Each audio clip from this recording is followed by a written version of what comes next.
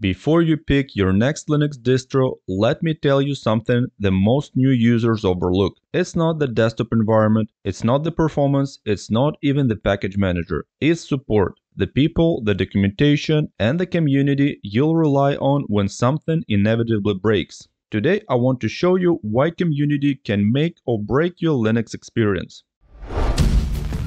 No matter how tech-savvy you are, at some point you're going to run into a problem.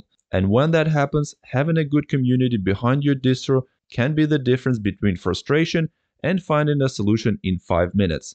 Beginner-friendly communities. Some distros have huge active communities full of friendly people ready to help. Ubuntu has one of the largest Linux communities in the world, with forums, wikis, and subreddits. Linux Mint has a very supportive user base, especially great if you're brand new. Zorin OS also has a smaller but helpful community and good documentation. You'll find tons of beginner-focused content on YouTube, Reddit, and Stack Exchange for these distros. Great documentation. Some distros shine when it comes to documentation. The Arch Wiki is legendary. Even if you're not using Arch, chances are the solution to your problem is written there. Fedora and OpenSUSE also have excellent, well-maintained documentation.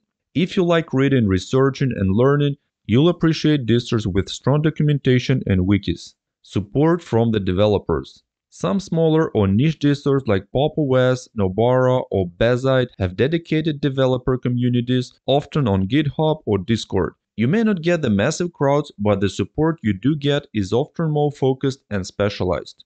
So, when choosing your distro, think about: will you have access to helpful forums, YouTube tutorials, or active subreddits?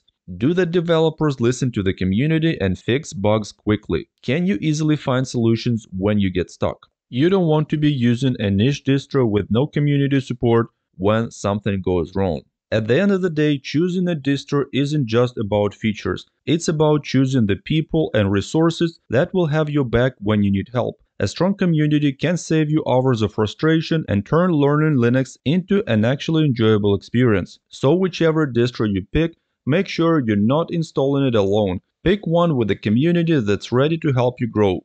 Well, this is it, guys. I hope you find this video helpful. If you like it, please support with a like. If you're first time to the channel, please take a second to click the subscribe button and hit the notification bell so you don't miss new videos. I'm gonna have a lot more helpful, interesting Linux videos on my channel, so make sure to subscribe. If you will have any comments, questions, suggestions, please drop them down in the comment section below. I'll try to help you if I can.